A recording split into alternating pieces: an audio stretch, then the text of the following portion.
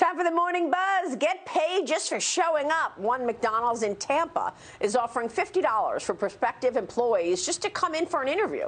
The location's struggling to hire employees because of increased competition as many businesses reopen and workers reluctant to take frontline jobs at fast food restaurants. The general manager is also offering signing bonuses and allowing people to apply via text. Dagan, what do you think?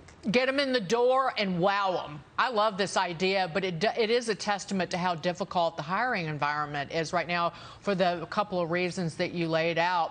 There's a CVS across the street from where I live, and they have trouble keeping people. They have trouble opening on time, too, I might add. So it's a struggle for businesses. Yeah, Mark, what does that say about where we are in this economy with the struggle to get employees in place? It's sad it's gotten to this point, Maria. I mean, companies out there, they can't find workers. They can't fill jobs. There's just no incentive for people to work when you've got unemployment benefits as rich as they are right now. And then you throw in the whole gig economy thing and people can, they can go out and work those flexible alternatives. Okay, I got to tell you, my family and I, we went to 2 restaurants over the last 2 weeks.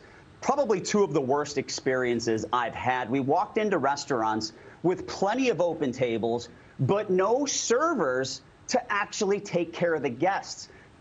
We had a 3-hour-long lunch. I mean, that's absolutely crazy, but that's the problem we're facing right now as an economy, is there's just no incentive for people to go to work, and it's hurting not just big companies like McDonald's, but it's also hurting small businesses as well.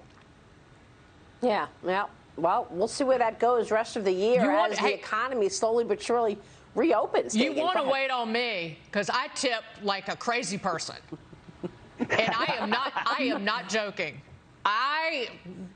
Especially during the pandemic, people would look at me like, I need that server coming to my table, so I'm going to do the same. We're going to fight for that server. Just say, if I haven't eaten indoors in a restaurant in over a year, but look out when I do, because I carry cash. Maybe I shouldn't say that in New York City.